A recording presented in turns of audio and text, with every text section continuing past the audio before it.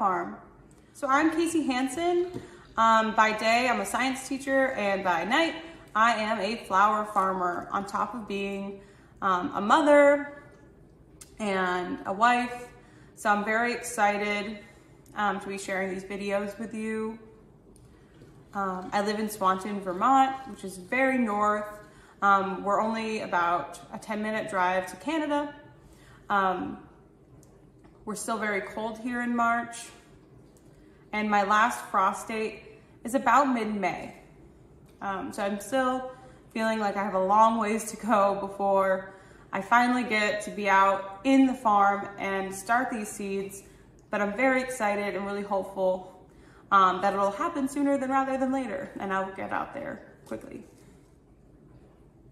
So I wanted to take some time to share with you all like a little bit about Phloem Flower Farm.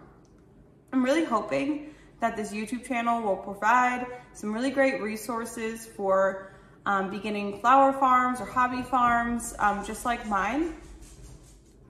I've found YouTube and podcasts to be such a valuable resource as I've been starting my flower journey. So I'm really hoping to provide another resource for people in colder climates, maybe in Vermont. So why Phloem Flower Farm? If you didn't realize this already, I'm a bit of a science geek. I studied microbiology, molecular genetics at UVM, and I've always had a really big curiosity about soil microbiology. But phloem is the vascular part of plants that have flowers. It's a part of the flower and the stem where the sugars travel from the leaves to the roots of the flower. And I just thought that connection to photosynthesis was really cool. I liked how it sounded. It's definitely mispronounced frequently, but maybe by using this name, I can also provide some education to people on this really cool term and maybe help people learn a little bit more about plants. Also, like, what a great metaphor, you know, transporting nutrients and storing them, taking care of yourself, feeding and nurturing the soil and the world around us. That's why I'm here. That's why I garden, is this idea of soil health. Soil health is such an important part of our future, especially as the world combats climate change. And I'm really hoping to be part of that with my little farm here in Vermont. This is my second year flower farming. My first year went okay. I had a lot of weeds, and that was my biggest barrier, as I definitely need to do some better work on weed prevention this year.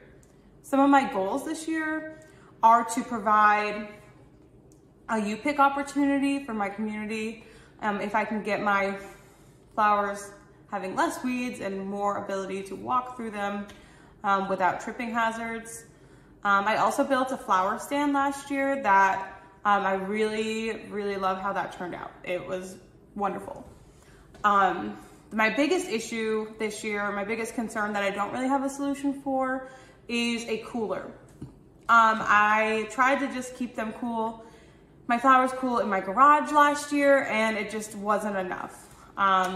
So far my plan this year is to get an air conditioner and find a really cold room. And I hope that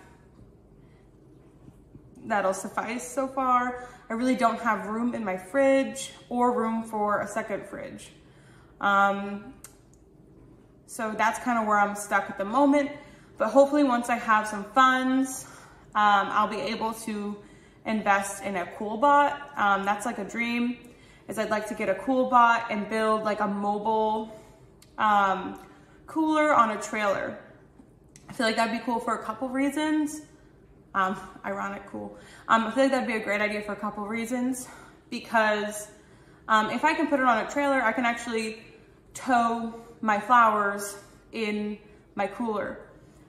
So for events or traveling or delivery, that would be really helpful. So as you can see, I'm in zone 4B. I still have a long ways to go before I can plant anything outside. We still have a good layer of snow. It's not looking to go away anytime soon, much to my dismay. But I'm really looking forward to getting out there and working the field so I can get these plants in. Last year, I was able to get flowers in the ground around mid to late April. So I'm really hopeful for that same time period this year. As you can see behind me, this is my vegetable garden. So they're my raised beds for my vegetables, but I actually have tulips and daffodils growing in there right now. Only about 100. I have never grown them before, so I just got a cheaper, more affordable pack to see how this went. But I had listened to a podcast somewhere that planting your bulbs in your vegetable garden was really great for the soil over the winter, and I'm really hopeful that not only I'll get some great tulips and daffodils, but I'll also, it'll help my soil for my vegetable garden this year. So this is my indoor seed starting space. As of right now, I only have a few trays started, and if you didn't know, so I can fit about 36 plants in each one of these trays because I use a 2-inch soil blocker. So far, what I have is, these are my stock babies. It's my first time growing stock. I'm really excited to see how they're doing. I'll probably go through pretty soon and remove the extra plants here. I always get scared and I always put a few seeds in each one of my blocks just to make sure I get germination. But as you can see, I've had a fantastic amount of germination on my stock.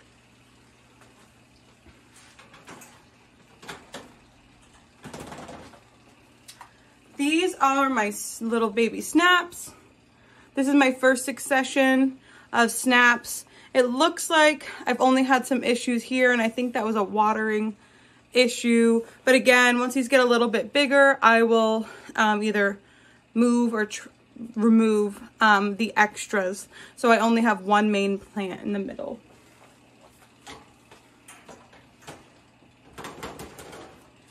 These are my larkspur. I have a few different varieties here. Again, I got a bit more germination than I had expected. Pretty excited about it. I did have some issues over here, but after doing some research, I think it's because I used seed from last year. So it turns out that larkspur isn't one of those seeds that you should be reusing. Even if it's stored correctly, you should probably buy new larkspur seed every year. But just as you can see, we're in a sketchy room of my house. This is like the mechanics room where my electric box and my boiler are. So it's actually the warmest room. I've had really good luck with the humidity in here already, and my germination has gone really well. I actually don't even use heat mats as much as I should because I found that I didn't really need it in this space so far, but I'm still learning. I also store a lot of my flower things in here, so I have jars and jars for what I'm going to be putting in my flower subscriptions this year. I also just have some random other pieces of equipment that I'll keep stored here through the winter. And this fan is on its last legs, but it's what I use to help circulate some of the air around the space. And also, I will point it more directly on the plants sometimes to kind of help get them stronger as they grow. And just for some other notes, like these are just some normal shop lights that I got at the hardware store, probably Lowe's. They're very inexpensive. These are very cheap lights. I had a great success with them last year. It does involve a lot of outlets because these ones don't connect to each other. However, I did end up buying one like this down the road, and those actually can connect to each other to make outlet space better. And then you can kind of see it right there in my outlet. I did find like a nice timer for the outlet. where I don't have to come and turn these lights on every day. They are set on a timer to turn on with the fan, and we're at about 12 hours at this point that I keep my lights on, but I do adjust it depending on what plants that I have out here.